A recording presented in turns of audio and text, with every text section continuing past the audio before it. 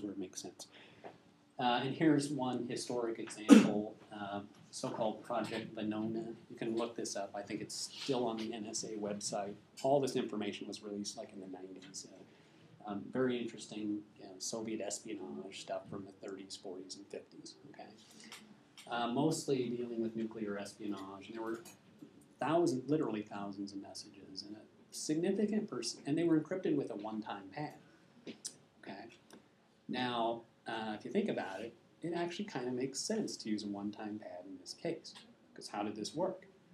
Well, if you were a Soviet spy coming into the U.S. in this time period, you would bring with you a one-time pad, meaning you'd have a big book filled with zeros and ones.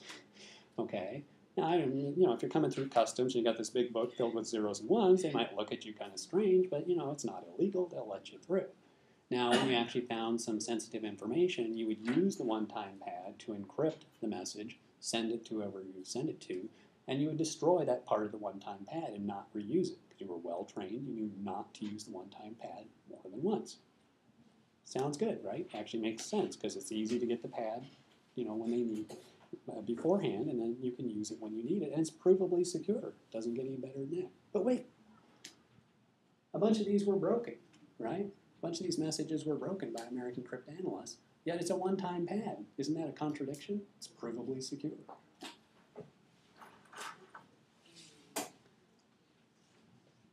Well, there was a problem, okay? And the problem was the one-time pad wasn't really one time, okay? The problem was, this is a long time ago. There weren't computers. It was very difficult to generate random sequences. So they were doing this essentially by hand, generating random sequences of zeros and ones. And they had a flaw in their process, and they ended up having long, repeated sections of one-time pad. So the pad effectively was getting used over and over several times, and that allowed for some cryptanalysis and breaking of these messages. Okay. So there's always hope, even if it's a one-time pad. Okay, anyway, here's one of the messages, one of the decrypts from 1944. And it says Ruth learned that her husband was called up by the Army. He was not sent to the front. He was a mechanical engineer, and he is now working at the enormous plant in New Mexico, in Santa Fe, New Mexico. What do you suppose enormous was? The Manhattan Project, right, to happen close to Santa Fe, New Mexico. And there's some other names in here, liberal. Most of the people were, given by code name only, but once in a while they screwed up, put things like Ruth, somebody's actual name in there. Okay, so from context and other information, they were able to figure out a lot of these people. And Ruth here was Ruth Greenglass. Her husband was David Greenglass, who was working as a spy for the Russians at the Manhattan Project in Santa Fe, New Mexico. So he was passing them information. Right? Liberal, this guy was Julius Rosenberg. Who was Julius Rosenberg? And wife Ethel? One of the civilian couples to get yeah, they were the only two civilian people who were executed for espionage in that time period. Okay, so they were executed largely on the testimony of David Greenglass, who admitted later that he lied about some of the stuff he said about Ethel Rosenberg, which was probably crucial in her being executed.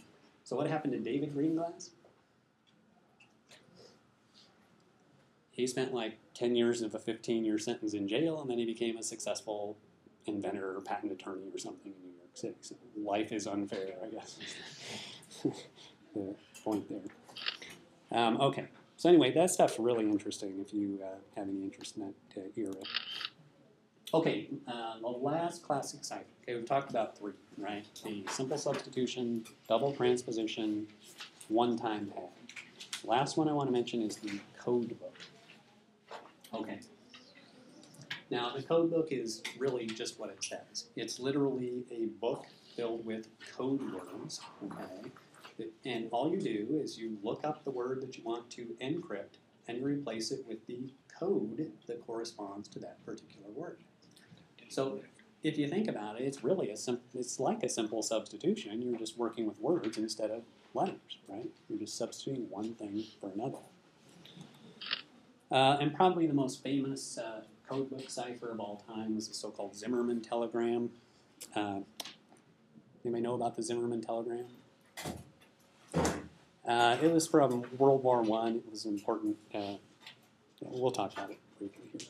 Okay, but here's part of the actual codebook for the Zimmerman telegram. Zimmerman was the German foreign minister in World War I. Okay, so these are German words, and here's the corresponding code word. So it's just like a big book. It's like a big dictionary. Look up the word. You want to encrypt February? Okay, replace it with 13605. The receiver has the inverse code book, right? Looks up 13605 and says, oh, that's February. Okay, pretty simple.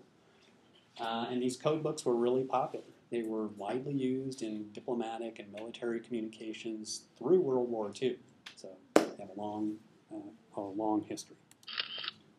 Okay. The reason I bring these up is because modern block ciphers really are code books if you think about it in the right way. Okay. We'll have more to say about that, of course. Okay, now there is a little more to the code book, usually in practice. Now, it's really just a substitution kind of cipher, right? So, how did we break the simple substitution again? What did we do there? We did some statistics, okay, some statistical analysis. If you think about it, this code book is really like a substitution cipher. Couldn't we do a similar thing against a code book cipher? In other words, instead of doing a frequency analysis where you look for the most common letter in the English language, you could look for the most common words in German, right?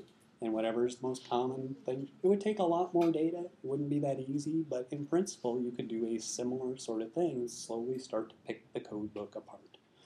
All right, now, in practice, actually, using a code book is pretty expensive and pretty time-consuming. You have to create the code book. You have to distribute it out to everybody. Everybody has to use the same code book and all that stuff. So they didn't want to do that too often, right? So they wanted to make the code book last as long as possible. So there's a little trick to make a code book last a lot longer. And a little trick was this thing called an additive. An additive is, essentially, it's another book. Only this book is not filled with codes. It's filled with just essentially random numbers, okay, a bunch of random numbers. And everybody gets the same additive book as well. So everybody's now got a code book and an additive book. Now, if you want to encrypt a message, what do? You take your message, write it out, look up all the code words, right? So now you got a bunch of numbers.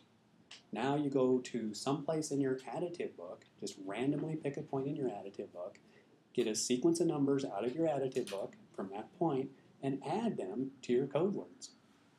Now, what does the other guy need to know in order to decrypt this? Well, he's got to have the code book, he's got to have the additive book, and he's got to know where to start in the additive book.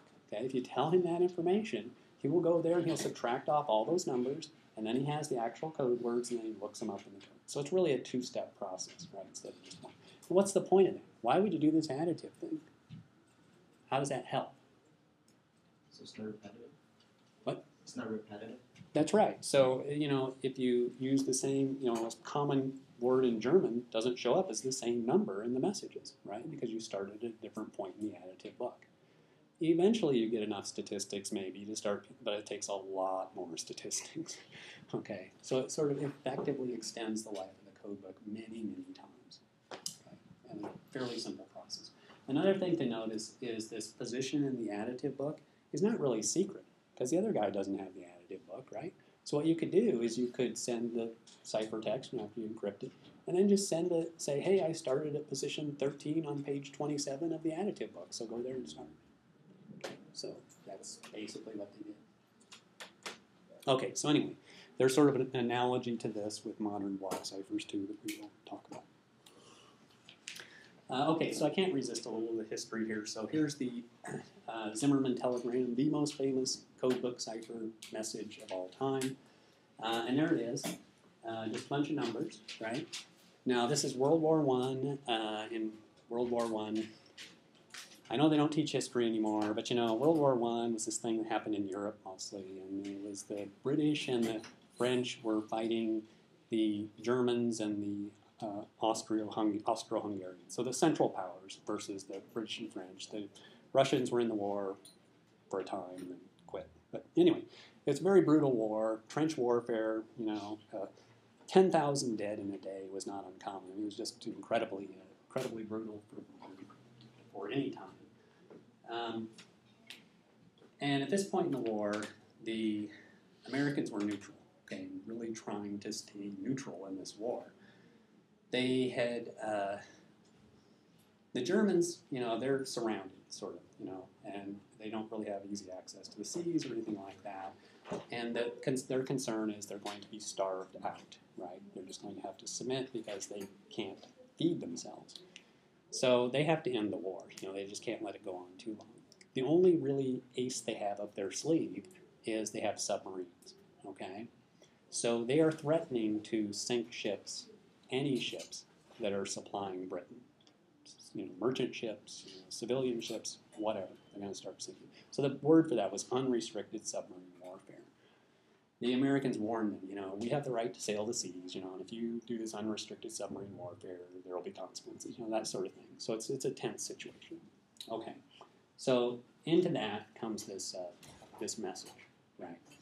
Now, it's a codebook cipher, so how could and the British actually were able to decrypt this. So how could you possibly decrypt a codebook cipher? Aren't those things hard to break? Have the codebook. You can't beat that, right? And that's actually what happened. Okay, so you think about it, this codebook's all over the place, right?